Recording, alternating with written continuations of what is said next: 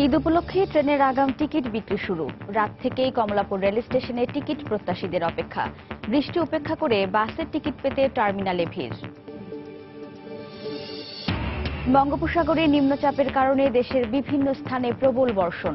সমুদ্র বন্দরগুলোকে ৩ নম্বর সতর্কতা। চট্টগ্রামে জলাবদ্ধতায় নাকাল নগরবাসী। রাজশাহীর তানোরে জঙ্গি আস্তানার সন্দেহে একটি বাড়িতে পুলিশের অভিযান। ৩ জঙ্গি আটক, নারী ও শিশুসহ ৯ জনের আত্মসমর্পণ। সুইসাইড ভেস্ট, পিস্তল ও গুলি উদ্ধার। নামমাত্র মজুরিতে দিনরাত পরিশ্রমে বিবর্ণ হচ্ছে অনেক শিশুর ভবিষ্যৎ। পাচ্ছে না বিদ্যমান আইনের সুবিধা। নিরাপদ আগামী গড়তে না পারলে ভয়াবহ পরিণতির আশঙ্কা। এবং বরগুনার পাথরঘাটার কথিত এক মুক্তিযোদ্ধা কমান্ডারের বিরুদ্ধে ৭১ মানবতা বিরোধী অপরাধের অভিযোগ। পূর্ব শত্রুতার জের, দাবি অভিযুক্তের। তদন্ত করছে প্রশাসন।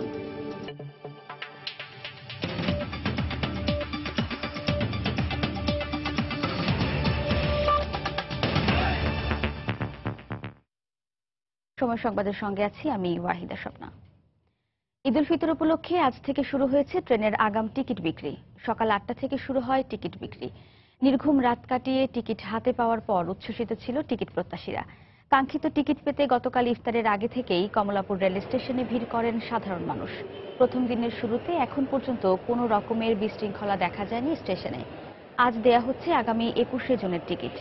পর্যায়ক্রমে ১৩ তারিখ দেয়া হবে ২২শে জুন, ১৪ তারিখ ২৩শে জুন, ১৫ তারিখ ২৪শে জুন এবং ১৬ তারিখ ২৫শে জুনের টিকিট বিক্রি করবে বাংলাদেশ রেলওয়ে।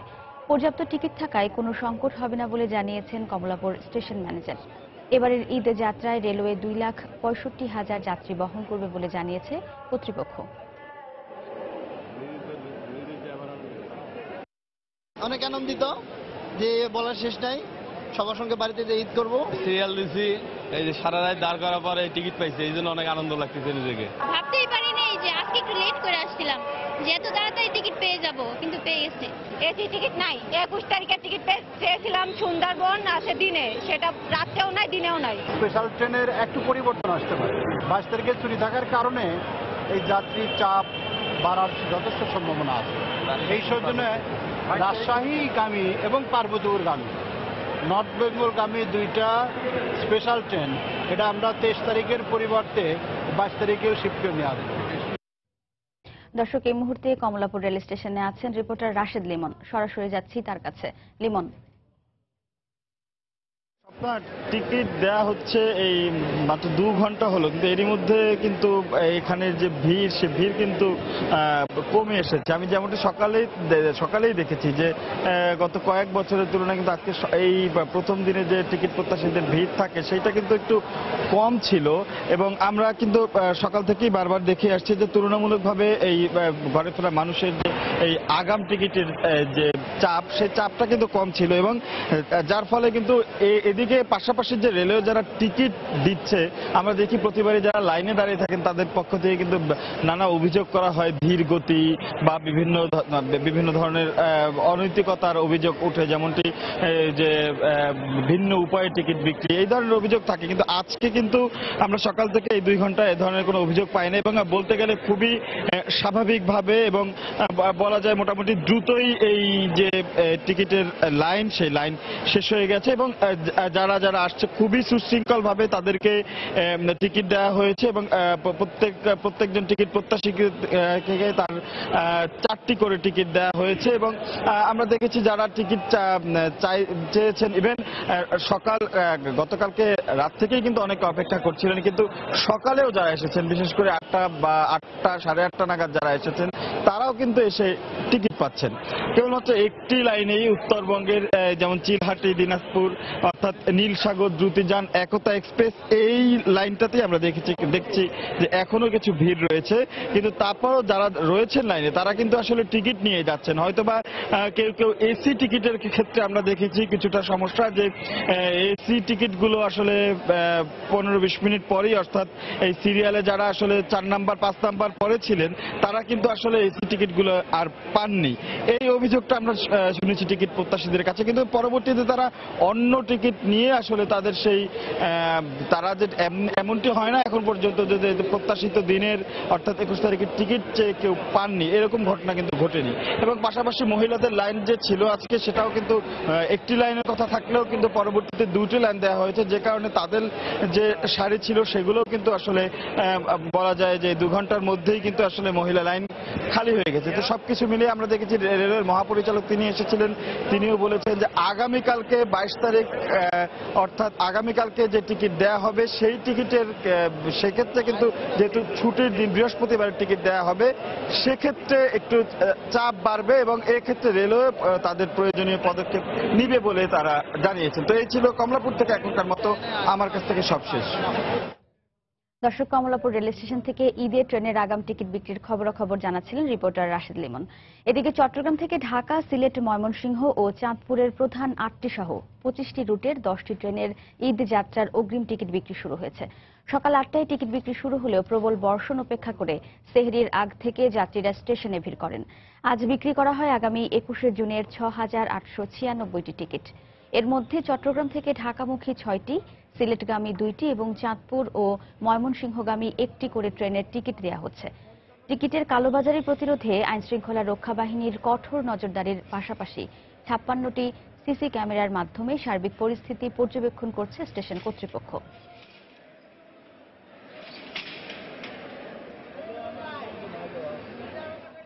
সেহরি খাওয়ার পর আসলাম, টিকিট পাওয়ার পর খুব ভালো লাগতেছে, কোনো ঝামেলা নাই, ঝামেলা মুক্তভাবে আমরা টিকিট পেয়েছি। বাড়ি যাব ঈদে, সবার সঙ্গে ঈদ করবো, দ্যাটস ওয়াই অনেক ভালো লাগছে।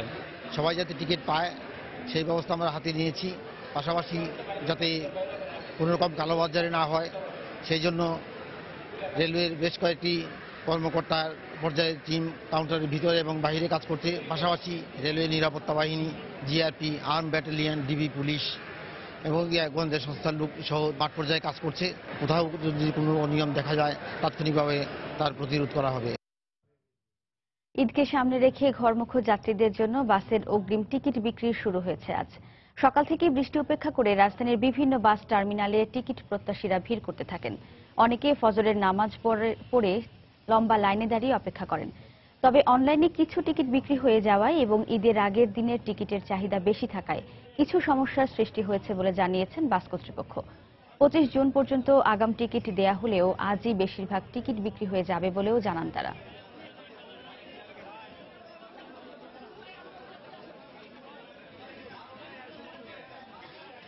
এখন পর্যন্ত কোনো সমস্যা হয় নাই। আমার ছেলে আসছি কুড়িগ্রাম যাবো আমি, ঠিক আছে, আসছি ফজর নামাজ পড়ে আসছি।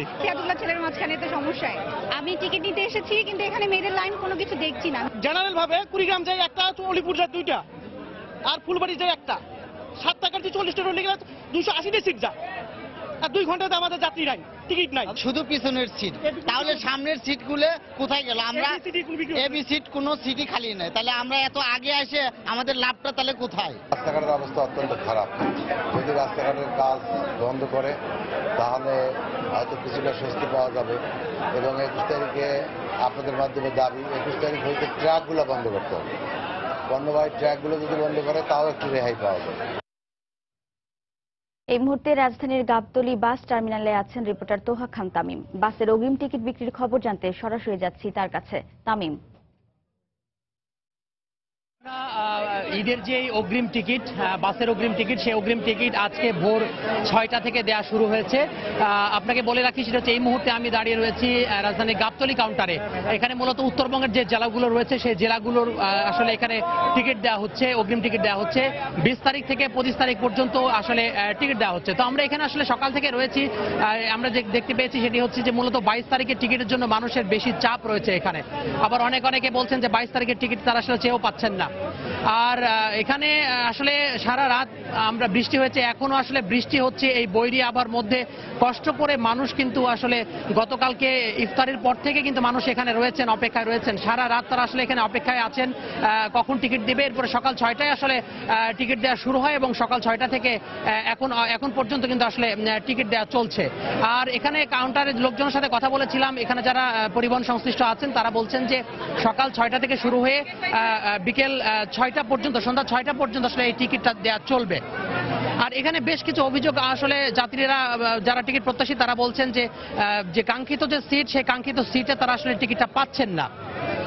এবং এবং এবং তারা বলছেন যে কোনো কোনো ক্ষেত্রে তারা হচ্ছে টিকিট রেখে দিচ্ছেন অথবা টিকিটে কালোবাজারির কথা বলছেন। এই ধরনের কিছু অভিযোগ আমরা পেয়েছি। এই বিষয় নিয়ে আমরা আসলে পরিবহন সংশ্লিষ্ট যারা রয়েছেন তাদের সাথে কথা বলেছিলাম। তারা আসলে বলছেন যে না, এই ধরনের কোনো অভিযোগের সত্যতা মেলেনি এবং এই ধরনের অভিযোগ তারা আসলে অস্বীকার করেছেন। পাশাপাশি পরিবহন সংশ্লিষ্ট থেকে আমি কথা বলেছিলাম, এখানকার যে বাসের যারা সংশ্লিষ্ট রয়েছেন, যারা কাউন্টারে রয়েছেন, তারা বলছেন যে ঈদের সময়ে বিশেষ করে 21 তারিখের পর থেকে মহাসড়কে যদি ট্রাক চলাচলের উপর নিয়ন্ত্রণ না করা হয় তাহলে কিন্তু আসলে এই যে কাঙ্ক্ষিত সেবা, সেই কাঙ্ক্ষিত সেবা তারা আসলে দিতে হিমশিম খাবেন। এবং আরেকটি কথা তারা বলছেন যে রাস্তার যে বেহাল দশা, রাস্তাতে যে অবস্থা, মহাসড়কের অবস্থা যে খারাপ, সেই অবস্থা খারাপের কারণে তারা বলছেন যে গাড়ির কিছু গাড়ি তারা সংখ্যা কমিয়ে দিয়েছেন। অর্থাৎ অন্যান্য দিনের তুলনায় গাড়ি এই সময়টাতে তারা কমিয়ে দিয়েছেন রাস্তার কারণে। তো সব মিলিয়ে বলা যায় স্বপ্না যে এখন পর্যন্ত টিকিট দেওয়া চলছে। সকাল 6টা থেকে শুরু হয়েছে, সন্ধ্যা 6টা পর্যন্ত টিকিট চলবে এবং প্রতিদিনই এভাবে কিন্তু আসলে তারা টিকিট ছাড়বেন। তো স্বপ্না, এই ছিল বাসের অগ্রিম টিকিটের আমার কাছে সবশেষ খবর। দর্শক, ঈদে বাসের আগাম টিকিট বিক্রির খবর জানাতে রাজধানীর গাবতলী বাস টার্মিনাল থেকে আমাদের সঙ্গে যোগ দিয়েছিলেন সহকর্মী তোহা খান তামিম। সময় সংবাদে আরো থাকছে। মেহেরপুরের মুজিবনগরে 12 মামলার আসামি গুলিতে নিহত। পুলিশ বলছে সন্ত্রাসীদের দুপক্ষের বন্দুকযুদ্ধ। উত্তর পশ্চিম বঙ্গোপসাগরে সৃষ্ট লঘুচাপটি রোববার মধ্যরাতে নিম্নচাপে রূপ নিয়েছে। এ কারণে দেশের বিভিন্ন স্থানে প্রবল বর্ষণ শুরু হয়েছে। আবহাওয়া অফিস জানায়, নিম্নচাপটি বর্তমানে সামান্য উত্তর পূর্ব দিকে অগ্রসর হয়ে উত্তর পশ্চিম বঙ্গোপসাগর ও তৎসংলগ্ন এলাকায় অবস্থান করছে। এটি চট্টগ্রাম বন্দর থেকে 250 কিলোমিটার দক্ষিণ পশ্চিমে, কক্সবাজার সমুদ্র বন্দর থেকে 240 কিলোমিটার পশ্চিমে, মংলা সমুদ্র বন্দর থেকে 140 কিলোমিটার দক্ষিণে এবং পায়রা সমুদ্র বন্দর থেকে 105 কিলোমিটার দক্ষিণ পশ্চিমে অবস্থান করছে।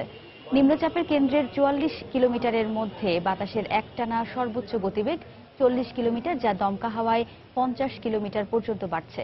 বর্তমানে সাগর উত্তাল রয়েছে। চট্টগ্রাম, কক্সবাজার, মংলা ও পায়রা সমুদ্র বন্দরকে 3 নম্বর স্থানীয় সতর্কতার সংকেত দেখিয়ে যেতে বলা হয়েছে। সাগরে অবস্থানরত মাছ ধরার নৌকা ও ট্রলারগুলোকে পরবর্তী নির্দেশনা না দেওয়া পর্যন্ত নিরাপদ আশ্রয়ে রাখতে বলা হয়েছে। এদিকে বঙ্গোপসাগরে সৃষ্ট নিম্নচাপের প্রভাবে রাতভর টানা বৃষ্টিতে চট্টগ্রাম নগরীর বিভিন্ন এলাকায় জলাবদ্ধতার সৃষ্টি হয়েছে। এতে চরম ভোগান্তি পোহাচ্ছেন নগরবাসী। নিম্নচাপের প্রভাবে রোববার মধ্যরাত থেকে শুরু হয় ভারী বর্ষণ। পতেঙ্গা আবহাওয়া অফিস জানিয়েছে, রোববার রাত 12টা থেকে সকাল 6টা পর্যন্ত টানা বর্ষণে 76 মিলিমিটার বৃষ্টিপাত রেকর্ড করা হয়। এছাড়া নিম্নচাপের প্রভাবে দিনভর ভারী বর্ষণ হতে পারে বলেও জানিয়েছে আবহাওয়া অফিস। এদিকে রাতভর টানা বৃষ্টিতে নগরীর আগ্রাবাদ, 2 নম্বর গেট ও চকবাজার সহ বেশ কিছু এলাকায় জলাবদ্ধতার সৃষ্টি হয়েছে। এতে বাসাবাড়ি সহ বেশ কিছু এলাকার রাস্তাঘাট ও ব্যবসা প্রতিষ্ঠানে পানি উঠে গেছে।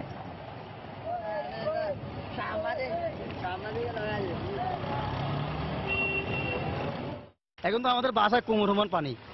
এখন বাসায় থাকতে পারতেছি না, রোডে আসে দাঁড়া রয়েছি, কি করবো, বাসা পানি, কিছু করার নাই। ড্রেনটা পুরা দেখেন, এখানে যাইয়া 8 গাছ বট গাছ পুরা পরিষ্কার নাই। নিজের এটা নিচে করছে, পানি যেতে পারে না, পানি আসে উল্টা। এই মসজিদে পানি ঢুকে গেছে, ওখানে পানি ঢুকে গেছে, কেউ চলাফেরা করতে পারছে না, ছেলেবেলে নিয়ে ফালুঙ্গের উপর বসে আছে। আমার তো নিজের কথা বলি, আরেকজনের কথা কি বলবো। রোডের পাশে যে খালগুলো আছে, খালগুলো পুরো জাম, রোডের সমান সমান। সিটি কর্পোরেশনের লোকজন কি কাজ করে না করে পানি যাইতে পারে না। বঙ্গোপসাগরে সৃষ্ট নিম্নচাপের প্রভাবে রাতভর টানা বৃষ্টিতে চট্টগ্রামের বিভিন্ন এলাকায় জলাবদ্ধতার সৃষ্টি হয়েছে। এতে চরম দুর্ভোগে পড়েছেন নগরবাসী। দর্শক, এই মুহূর্তে নগরীর আগ্রাবাদের এক্সেস রোড এলাকায় আছেন রিপোর্টার পার্থ প্রতিম বিশ্বাস। সরাসরি যাচ্ছি তার কাছে। পার্থ, আমরা আছি চট্টগ্রামের আগ্রাবাদের অ্যাক্সেস রোড এলাকায়। এখানে কিন্তু এখনো সেই পানির নিচে তলিয়ে আছে পুরো এলাকা। আমরা জানি এই আগ্রাবাদের অ্যাক্সেস রোড এলাকা, বেপারীপাড় এলাকা, এছাড়া অন্যান্য এলাকা মিলে প্রায় 4 লক্ষ মানুষের বসবাস এবং বর্তমানে বলা যায় কয়েক লাখ মানুষ কিন্তু এখন পানিবন্দী অবস্থায় রয়েছে। সেক্ষেত্রে গতকাল রাত থেকে যে মুষলধারে বৃষ্টি হচ্ছিল তারই ফলে কিন্তু এই চট্টগ্রামের বিভিন্ন জায়গায় কিন্তু আমরা দেখেছি জলাবদ্ধতার সৃষ্টি হয়েছে।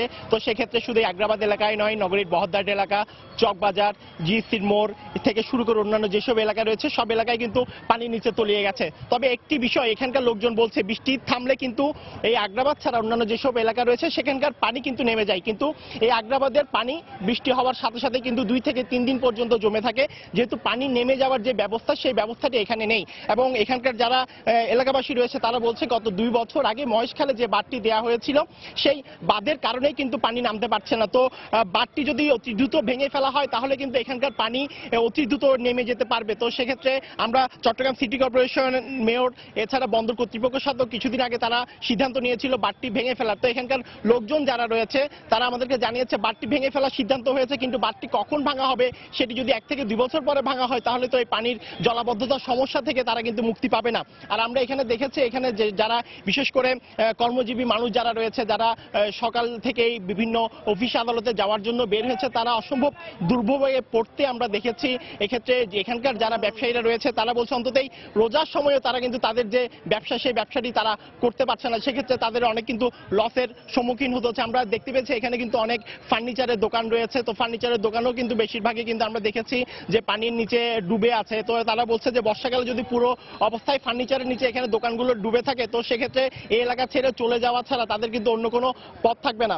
এছাড়া এখানকার যারা লোকজন রয়েছে, এখানকার যারা বসবাস করে তারা বলছে দীর্ঘদিন থেকে কিন্তু আগ্রাবাদের অ্যাক্সেস রোড এলাকা, ব্যাপারীপাড়া এলাকা এসহ সব জায়গায় কিন্তু এখানে পানিবন্দী, কিন্তু বারবার প্রশাসনের পক্ষ থেকে বিভিন্ন আশ্বাস দেওয়া হলেও কিন্তু তারা কিন্তু কোনোভাবেই এখানকার মানুষের যে কষ্ট সেই কষ্ট লাঘব করার ক্ষেত্রে তারা কোনো ব্যবস্থা নেয়নি। এবং তারা বলছে এখানে যে ড্রেনগুলো রয়েছে সেই ড্রেনগুলো কিন্তু সিটি কর্পোরেশনের যারা পরিচ্ছন্নতা কর্মী রয়েছে তারা কিন্তু অনেকটা লোক দেখানো মাঝে মাঝে এসে পরিষ্কার করে, সেক্ষেত্রে সবসময় তারা কিন্তু এখানে পরিষ্কার করে না। আর যদি পরিষ্কার করতো তাহলে অন্তত এই পানিগুলো অন্তত নেমে যেতে পারতো। এছাড়া তারা আমাদেরকে আরো বলেছে যে এখানে সিটি কর্পোরেশনের পক্ষ থেকে যে পরিচ্ছন্নতা কর্মী রয়েছে, যে কাউন্সিলর রয়েছে, তারা এসে যে তদারকি করার ব্যবস্থা ছিল সেটিও তারা এখানে করছেন। আর আবহাওয়া অফিসের পক্ষ থেকে বলা হয়েছে যেহেতু লঘুচাপটি নিম্নচাপে পরিণত হয়েছে সে কারণেই কিন্তু সারাদিনই বৃষ্টিপাতের সম্ভাবনা রয়েছে। তো এই ছিল আমার কাছে এখনো পর্যন্ত আগ্রাবাদের অ্যাক্সেস রোড এলাকা থেকে জলাবদ্ধতার সর্বশেষ খবর। স্বপ্না। দর্শক, টানা বৃষ্টিতে চট্টগ্রামের বিভিন্ন এলাকায় জলাবদ্ধতা সৃষ্টি হয়েছে। চট্টগ্রামের আগ্রাবাদ এক্সেস রোড থেকে সেই জলাবদ্ধতার খবরাখবর জানাচ্ছিলেন সহকর্মী পার্থপ্রতিম বিশ্বাস। রাজশাহীর তানোরে জঙ্গি আস্তানার সন্দেহে একটি বাড়িতে অভিযান চালাচ্ছে আইনশৃঙ্খলা রক্ষা বাহিনীর সদস্যরা। বাড়িটি থেকে 90 জেএমবির 3 সদস্যকে আটক করেছে পুলিশ। এছাড়া 4 শিশু সহ 9 জন আত্মসমর্পণ করেছে। গতরাতে ওই বাড়িটিতে অভিযান চালায় পুলিশ। এ সময় 90 জেএমবির 3 সদস্য ইব্রাহিম, ইসরাফিল ও রবিউলকে আটক করে পুলিশ। বাড়ি থেকে 2টি সুইসাইড ভেস্ট, 5 রাউন্ড গুলি ও একটি পিস্তল উদ্ধার করা হয় বলে জানিয়েছে পুলিশ। ভোরে বাড়ির ভেতরে থাকা 4 শিশু সহ 9 জন আত্মসমর্পণ করে। পুলিশ জানিয়েছে বাড়িটিতে বর্তমানে আর কেউ না থাকলেও বিভিন্ন বিস্ফোরক ও আগ্নেয়াস্ত্র থাকতে পারে। এজন্য ঢাকা থেকে বোমা নিষ্ক্রিয়করণ ইউনিটের সদস্যরা ঘটনাস্থলে পৌঁছালে অভিযান চালানো হবে। বাইরের লোকজন আসে এখানে, প্রায় ধরেন 20-30 জন আসে ঈদ করতে, এখানে ঈদ করে, বাইরের লোকজন নিয়ে ঈদ করে। ছোট বেটার বিয়ে হয়েছে চাপাই কানসাট, ওই বিয়ে হওয়ার পর থেকে একটু বেশি ভাব বাড়িয়েছে ওদের, আসতো যেত। তাদের বাড়ির দরকার হলে যাইতাম, নিষেধ করতো না, ওরাও হয়তো আসতো, আমরা তো এতদূর জানি না যে আর ভিতরে এগুলো আছে। রাজশাহীর তানোরের মন্ডুমালার ডাঙ্গাপাড়া এলাকায় জঙ্গি আস্তানার সন্দেহে একটি বাড়ি ঘিরে রেখেছে আইনশৃঙ্খলা রক্ষাকারী বাহিনী। এই মুহূর্তে সেখানে আছেন রিপোর্টার রাকিবুল হাসান। অভিযানের সবশেষ খবর জানতে সরাসরি যাচ্ছি তার কাছে। রাকিব। স্বপ্না, তানোরের এই ডাঙ্গুপাড়া এই পাড়াতে যে বাড়িটিতে অভিযান চালানো হচ্ছে তার ঠিক আধা কিলোমিটার আগে কিন্তু এইরকম লাল কাপড় দিয়ে কিন্তু এই জায়গাটা ব্লক করে রাখা হচ্ছে এবং এর আশপাশে কিন্তু কাউকে আসতে দেওয়া হচ্ছে না। আমরা কিছুক্ষণ আগে দেখেছি যে এখানে আসলে তেমন কেউ আসেন নাই, পুলিশের কোনো কর্মকর্তা এখনো পর্যন্ত এখানে আমরা দেখছি না, তারা আমাদের সাথে কথা বলেননি। কিন্তু যেটুকু জানতে পেরেছি স্বপ্ন আপনাকে একটু জানিয়ে রাখি, যে আসলে এখানে 4 জন শিশু, 4 নারী এবং 4 জন পুরুষ কিন্তু একই পরিবারের। তাদের মধ্যে 3 জনকে পুলিশ রাতের দিকে কিন্তু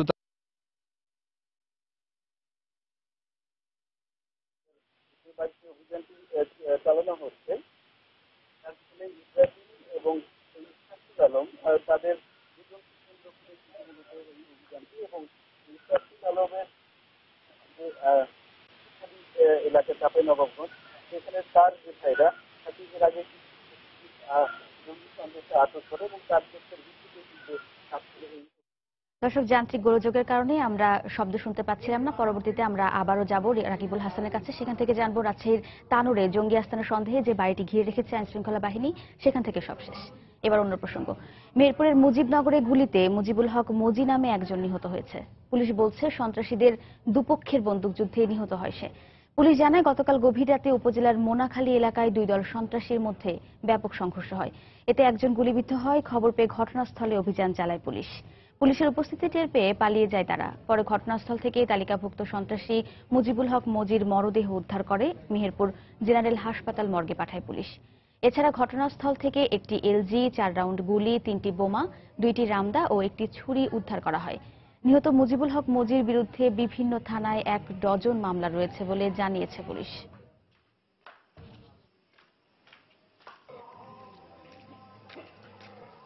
মুজিবুল হকের বিরুদ্ধে বিভিন্ন থানাতে, মুজিবনগর গাংনী এবং মেহেরপুর থানাতে প্রায় 12টা মামলা আছে। তার পক্ষের সন্ত্রাসী গুলিতে বন্দুকযুদ্ধ হয়েছে এবং তাদের গুলিতে এই সন্ত্রাসী মুজিবুল হক মারা গেছে। সময় সংবাদে আরো থাকছে। ঈদ উপলক্ষে টাঙ্গাইলের তাঁতপল্লীতে শ্রমিকদের দিন-রাত ব্যস্ততা। চাহিদা ভালো থাকায় লাভের প্রত্যাশা। ভারতীয় শাড়ির প্রবেশ ঠেকাতে পদক্ষেপ নেয়ার দাবি।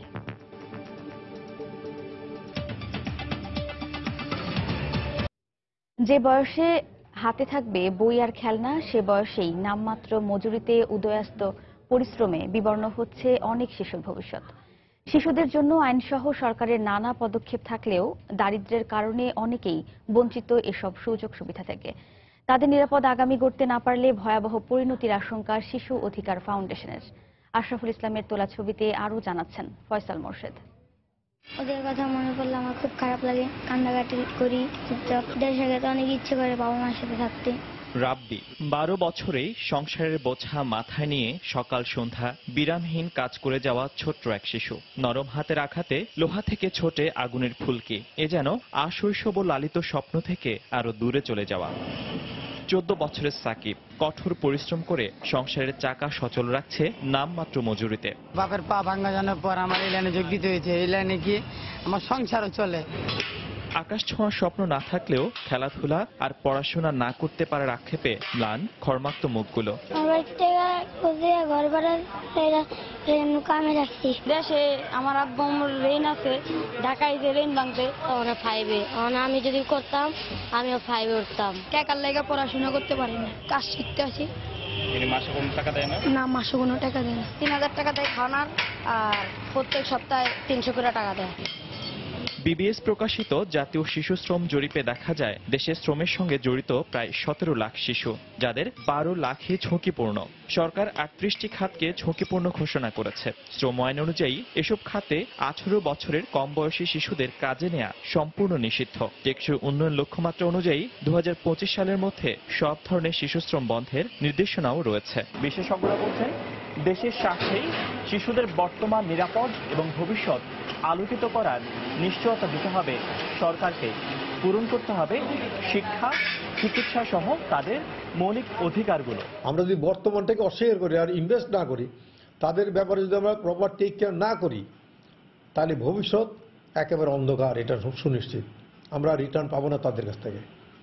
একটা অশিক্ষিত জাতি, অসুস্থ জাতি, দুর্বল জাতি আমাদের সামনে অপেক্ষা করবে। ঝুঁকিপূর্ণ শ্রম ও শিশু নির্যাতন নিরসনে সচেতনতামূলক ব্যবস্থা সহ বিভিন্ন পদক্ষেপ নেওয়ার কথা জানিয়েছে মহিলা ও শিশু বিষয়ক প্রতিমন্ত্রী। শিশুদেরকে আমরা দারিদ্রতা বিমোচন যদি করতে পারি এবং তাদের যদি মানসিকতা পরিবর্তন করতে পারি, তাহলেই অনেক অংশে আমরা এটাকে রোধ করতে পারবো। সময়ের আবর্তে প্রতি বছরই আসে বিশ্ব শিশু শ্রম প্রতিরোধ দিবস। উচ্চারিত হয় শ্রমিক অধিকার রক্ষার আওয়াজ, কিন্তু দিবস শেষেই আবার যেন সেই পুরনো গল্প। তাই এবারের চাওয়া বন্ধ হবে শিশু শ্রম, উজ্জ্বল হবে শিশুর ভবিষ্যৎ।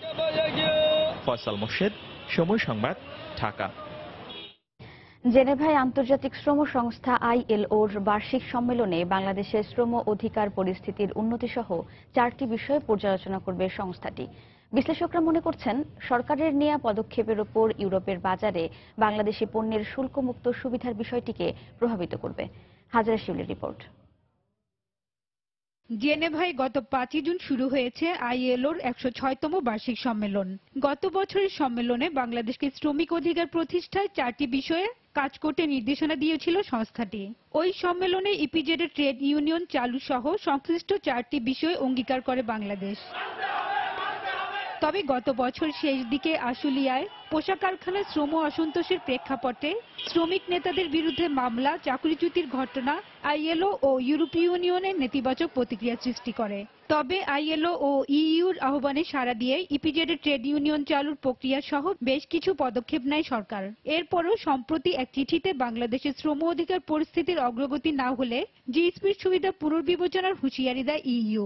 বাংলাদেশ যদি কার্যকরভাবে সুনির্দিষ্টভাবে তার ওয়ার্ক প্ল্যানটি না দেখাতে পারে, সেই সমস্ত দিক বিবেচনায় যদি আমাদের উপরে বাড়তি রকমভাবে কোনো নেতিবাচক কোনো প্রতিক্রিয়ার বিষয় এই সম্মেলন থেকে আসে, তাহলে কিন্তু ইউরোপিয়ান ইউনিয়ন সেই বিষয়টিকে খুবই গুরুত্বের সাথে নেবে এবং তখন কিন্তু বাংলাদেশে একটি বিশেষ পরিদর্শন দল পাঠিয়ে অবস্থা বিবেচনা করে তারা কিন্তু জিএসপি সংক্রান্ত বিষয়গুলো পুনর্বিবেচনা করার পরিস্থিতিতে যেতে পারবে। তবে সম্মেলনে অংশ নিতে যাওয়া বিজিএমইএ সভাপতির মতে শ্রম অধিকার প্রতিষ্ঠায় যথেষ্ট পদক্ষেপ নেওয়া হয়েছে।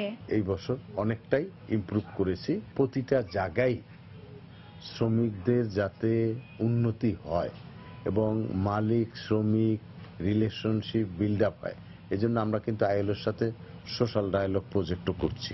একইভাবে শ্রমিক নেতারা আশা করেন ILOর সিদ্ধান্ত জিএসপি সুবিধা রাখার পক্ষেই যাবে। আশুলিয়া ইস্যুর যেহেতু অনেকগুলো বিষয়ের ইতিমধ্যে সমাধান হয়েছে, যেগুলা ILO কান্ট্রি অফিস ওতপ্রোতভাবে এই ডেভেলপমেন্টগুলোর সাথে যুক্ত, আশা করি যে ILOর যে রিকমেন্ডেশন সেটা জিএসপি কন্টিনিউ করার পক্ষেই হবে। উন্নয়ন অংশীদারদের বিভিন্ন চাপ থেকে মুক্ত থাকতে যেসব কার্যক্রম নেওয়া হয়েছে সেগুলো দ্রুত শেষ করার তাগিদ দিয়েছেন বিশ্লেষকরা। হাজরা শিউলি, সময় সংবাদ, ঢাকা। ৭১-এ মানবতা বিরোধী অপরাধের অভিযোগ উঠেছে বরগুনার পাথরঘাটা উপজেলার কথিত মুক্তিযোদ্ধা কমান্ডার আব্দুল মান্নান হাওলাদারের বিরুদ্ধে। শুধু যুদ্ধের সময় মানবতা বিরোধী অপরাধ নয়, তার বিরুদ্ধে টাকার বিনিময়ে মুক্তিযোদ্ধার সনদ দেয়া সহ মুক্তিযোদ্ধাদের জন্য বরাদ্দকৃত ঘর, ভাতা ও ঋণ থেকে অর্থ আদায়ের অভিযোগ উঠেছে। তবে মান্নান হাওলাদারের দাবি, পূর্ব শত্রুতার জেরে তার বিরুদ্ধে এসব অভিযোগ করা হচ্ছে।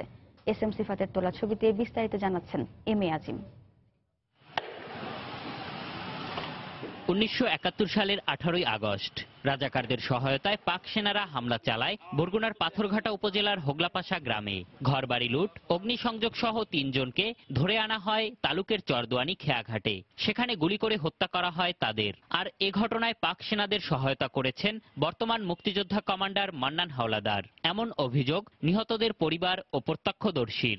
মনোহর মিস্ত্রি, কর্ণধার মিস্ত্রি এবং মতিউর রহমান 3 জনের আনার পরে এইখানে বসিয়া গুলি হয়েছে। মান্নানের সহযোগিতায় ওরা যে ধরে নিয়ে যে মাসে পাক বাহিনীদের সহযোগিতা করছে, তারা ধরে চিহ্নিত করে দিয়েছে এদের। শুধু তাই নয়, মুক্তিযুদ্ধ পরবর্তী সময়ে মুক্তিযোদ্ধা কমান্ডার হয়ে যান মান্নান হাওলাদার। তবে সবশেষ মুক্তিযোদ্ধা বাছাইতে ধরা পড়ে যান তিনি। বাছাই কমিটির 4 জনই তাকে মুক্তিযোদ্ধা হিসেবে স্বীকৃতি দেয়নি। এমনকি পরিবার সহ রাজাকার হিসেবে উল্লেখ করেছেন তারা। মুক্তিযোদ্ধা ঋণ, ভাতা ও সরকারিভাবে মুক্তিযোদ্ধাদের দেয়া বাড়ি থেকে নানা অঙ্কের টাকা আদায়ের অভিযোগ তার বিরুদ্ধে। 2 লাখ টাকার লোন উঠাইছি, তাতে 25,000 টাকা রাখছে মান্নান কমান্ডার। বেতন হওয়ার পর মান্নান সাহেব মনে করেন 1 বছর আমার চেক আটকাই রাখা, সে অর্ধেক টাকা আমার দিত, অর্ধেক মান্নান সাহেব রাখতো। মুক্তিযোদ্ধার যত কাগজপত্র সব দিয়ে দিছে, হেরা দেখে আমার ঘরটা আমার নামে পাঠাইছে। ঘর এই ঘরে ও 1 লক্ষ টাকা খাইছে। তবে মান্নান হাওলাদারের দাবি, তার বিরুদ্ধে করা সব অভিযোগ মিথ্যা ও ভিত্তিহীন। এই মানবতা অপরাধের যে দরখাস্ত লাগছে বামিতে একটা শব্দ যদি সত্য হয় তার যত প্রকার সহযোগী মানে শাস্তি আমি নিতে বাধ্য। আমি বারবার নির্বাচিত কমান্ডার, আমি যদি এত খারাপই হইতাম তাহলে আমি তো নির্বাচিত হইতে পারতাম না। জেলা প্রশাসনের শীর্ষ কর্মকর্তা জানালেন, অভিযোগ পেলে বিষয়টি তদন্ত করে দেখা হবে।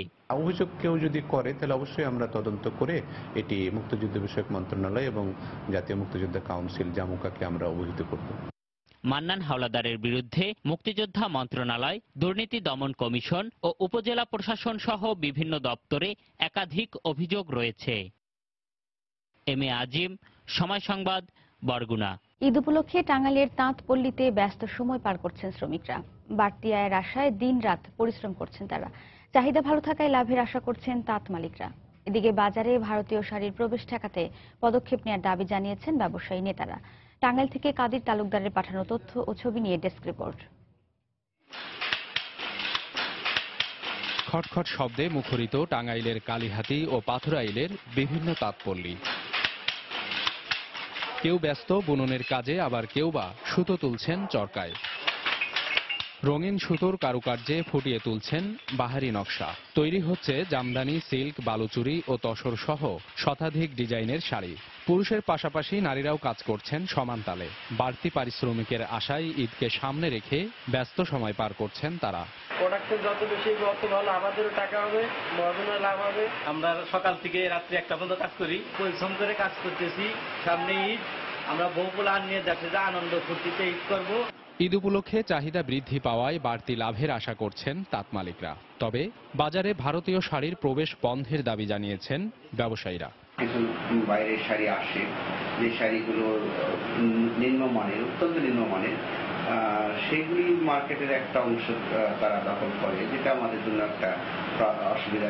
সস্তায় ভারতীয় শাড়ি অবৈধ পথে আসে এবং মানে নিম্নমানের শাড়ি, যেগুলো মানুষকে ঠকানো হয়, একবার পরলে 15 বার পরার ইচ্ছা হয়। এই জিনিসগুলা টাঙ্গাইলের শাড়ির জন্য ক্ষতিকর। টাঙ্গাইলে 64,120টি তাঁতপল্লীতে প্রায় 1.5 লাখ শ্রমিক কাজ করে জীবিকা নির্বাহ করেন। সময় সংবাদ, টাঙ্গাইল। বিভিন্ন সেবার নামে ভারতগামী যাত্রীদের কাছ থেকে চার্জ আদায় করা হলেও ওয়াশরুম ছাড়া কোনো সুবিধা নেই সদ্য চালু হওয়া বেনাপোল আন্তর্জাতিক প্যাসেঞ্জার্স টার্মিনালে। অথচ প্রত্যেক যাত্রীকে সার্ভিস চার্জ হিসেবে গুনতে হচ্ছে 40 টাকা। এতে ক্ষোভ প্রকাশ করেছেন যাত্রীরা। তবে কর্তৃপক্ষ বলছে সেবা নিশ্চিতে শিগগিরই সব সমস্যার সমাধান করা হবে। জুয়েল মিধার তথ্য ও আবুল কালাম আজাদের ছবি নিয়ে ডেস্ক রিপোর্ট। বেনাপোল স্থলবন্দর চেকপোস্ট দিয়ে ভারতে যাওয়া যাত্রীদের সেবা নিশ্চিত করতে বাংলাদেশ স্থলবন্দর কর্তৃপক্ষ একটি আন্তর্জাতিক প্যাসেঞ্জার টার্মিনাল চালু করেছে। নির্মাণের প্রায় 4 বছর পর গত 2রা জুন বিকেলে নৌপরিবহন মন্ত্রী শাহজাহান খান এর আনুষ্ঠানিক উদ্বোধন করেন। উদ্বোধনের পর পূর্ব ঘোষণা ছাড়াই 3রা জুন সকাল থেকে টার্মিনালে 3টি কাউন্টার চালু করে যাত্রীদের কাছ থেকে entry fee, waiting charge, service ও টার্মিনাল চার্জ বাবদ 40 টাকা করে আদায় করা হচ্ছে। এতে ক্ষোভ প্রকাশ করেছেন যাত্রীরা। তারা বলছেন 500 টাকা ভ্রমণ করার পর কোনো সেবা না দিয়েই অহেতুক চার্জ নির্ধারণ করা হয়েছে। পর্যাপ্ত পরিমাণে আপনার টয়লেট নেই এবং পানির যে ভালো ব্যবস্থা সেটা নেই, কোনো সেবাই নয়, বরং কিছু ড্রেসধারী লোক আমাদের সাথে দুর্ব্যবহারই করে। 500 টাকা করে ট্যাক্সও নিচ্ছে, তারপরে তার সাথে আবার এখানে আবার 40 টাকা করে নিচ্ছে। এরকম জাতীয় কাজকর্ম এটা আসলে সন্তোষজনক নয়। যাত্রী অসন্তোষের বিষয়টি বন্দর কর্তৃপক্ষকে অবহিত করা হয়েছে বলে জানান স্থলবন্দরের ইমিগ্রেশন কর্মকর্তা। যাত্রীদের ভিতরে প্রবেশ করার পর বিভিন্ন ক্ষোভ বা অসন্তোষের কথা আমাদের জানিয়েছে। যাত্রীদের ক্ষোভের কথা আমরা বন্দর কর্তৃপক্ষকে অবহিত করেছি বিষয়টি। সেবা প্রদানের অপূর্ণতার কথা স্বীকার করে স্থলবন্দর কর্তৃপক্ষ জানান শিগগিরই সকল সমস্যার সমাধান করা হবে। প্যাসেঞ্জার টার্মিনাল ভবনে আমাদের শুরুতেই আমাদের কিছু সেবা প্রদানের ক্ষেত্রে কিছু অপূর্ণতা রয়েছে, তারপরেও যাত্রীদের পরিপূর্ণ সেবা প্রদানের জন্য বন্দর কর্তৃপক্ষ তৎপর রয়েছে এবং আমরা আশাবাদী অনতিবিলম্বে যাত্রীদের এই সেবা প্রদানের জন্য আমরা সক্ষম হব।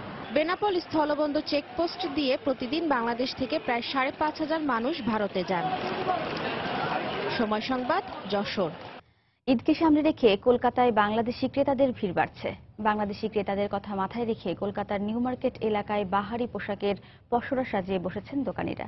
কলকাতা প্রতিনিধি সুব্রত আচার্যের রিপোর্ট। কলকাতার নিউ মার্কেটে সারা বছরই বাংলাদেশি ক্রেতাদের নজরকাড়া উপস্থিতি লক্ষ্য করা যায়। তবে বছরের অন্য সময়ের তুলনায় ঈদ উল ফিতরের সময়টাতে বাংলাদেশি ক্রেতাদের উপস্থিতি রেকর্ড ছাড়িয়ে যায়। শাড়ি, সালোয়ার কামিজ, পাঞ্জাবির চাহিদা বেশি বলে জানালেন বিক্রেতারা। বিভিন্ন দোকানে দেওয়া হয়েছে মূল্যহ্রাস। সালোয়ার কামিজগুলো আপনার হ্যান্ডওয়ার্কগুলো এখন বেশি চলছে, জর্জেটের উপরে হাতের কাজ করা ওইগুলো বেশি চলছে। রেঞ্জ সব স্টার্ট হচ্ছে যেমন 2500, 3000 থেকে 15-20,000 পর্যন্ত। বিক্রি অনেক ভালো আছে। ক্রেতারা জানালেন ডিজাইনের বৈচিত্র্য থাকায় কলকাতায় কেনাকাটা করতে তারা স্বাচ্ছন্দ্য বোধ করেন। তবে অন্যান্য বারের তুলনায় এবার দাম কিছুটা বেশি বলে অভিযোগ তাদের। বাংলাদেশ থেকে এখানে দামগুলো মোটামুটি একটা রিজনেবলের মধ্যে আছে। ড্রেসের যে সাইজগুলো ওখানে ঠিকমতো পাওয়া যায় না, এখানে অনেক ভালো ভালো পাওয়া যায়, ভ্যারাইটিস আছে, কালেকশন ভালো, ওনাদের দাম রিজনেবল, ওনাদের বিহেভ ভালো, সবকিছু মিলেই আমার এখানে আসা। সবার জন্য শপিং করতে এসেছি, তো যা দেখে মনে হচ্ছে কিন্তু দাম কিন্তু অনেক বেড়ে গেছে। আমি ভেবেছিলাম যে অনেক কম হবে, কিন্তু দাম কিন্তু বেশি। প্রতি বছরের মতো এবারও বাংলাদেশি ক্রেতাদের উপস্থিতিতে বিক্রি ভালো হবে বলে প্রত্যাশা কলকাতার দোকানীদের। সুব্রত আচার্য, সময় সংবাদ, কলকাতা। এবার আন্তর্জাতিক প্রসঙ্গ। যুক্তরাষ্ট্রের প্রেসিডেন্ট ডোনাল্ড ট্রাম্প ব্রিটেনের প্রধানমন্ত্রী থেরেসা মেকে ফোনালাপে জানিয়েছেন ব্রিটিশ জনগণ তার সফরের প্রতি সমর্থন না জানানো পর্যন্ত তিনি লন্ডনে পা রাখবেন না। রোববার গণমাধ্যম এমন খবর প্রকাশ করে। এ বিষয়ে ডাউনিং স্ট্রিট জানিয়েছে ট্রাম্পের রাষ্ট্রীয় সফরের পরিকল্পনা বিলম্ব হতে পারে, তবে কোনো অবস্থাতেই বাতিল করা হবে না। ট্রাম্পের আনুষ্ঠানিক ক্ষমতা গ্রহণের 7 দিনের মাথায় প্রধানমন্ত্রী থেরেসা মে ওয়াশিংটন সফরে গিয়ে ট্রাম্পকে তার দেশে রাষ্ট্রীয় সফরের জন্য রানী দ্বিতীয় এলিজাবেথের দাওয়াতের কথা জানান। ট্রাম্পও সেই দাওয়াত সাদরে গ্রহণ করেন। এরপর থেকেই ব্রিটেনবাসী বিক্ষোভে উত্তাল হয়ে ওঠে। ট্রাম্পের যুক্তরাজ্যে সফর ঠেকাতে লাখ লাখ মানুষ একটি অনলাইন পিটিশনে সই করে এবং পার্লামেন্টকে ট্রাম্পের ভ্রমণ নিষিদ্ধের দাবি জানায়। লেবার নেতা জেরেমি করবিন ট্রাম্পকে বিশ্বের জন্য ঝুঁকি উল্লেখ করে বলেন, যে ব্যক্তি মুসলিম নাগরিকদের যুক্তরাষ্ট্রে প্রবেশে বাধা দেয় এবং বর্ণবাদী বিতর্কিত নীতি গ্রহণ করে তাকে কোনো অবস্থাতেই ব্রিটেনে আসতে দেয়া যাবে না। এর বিরোধিতা করেছেন লন্ডনের মেয়র সাদিক খানও।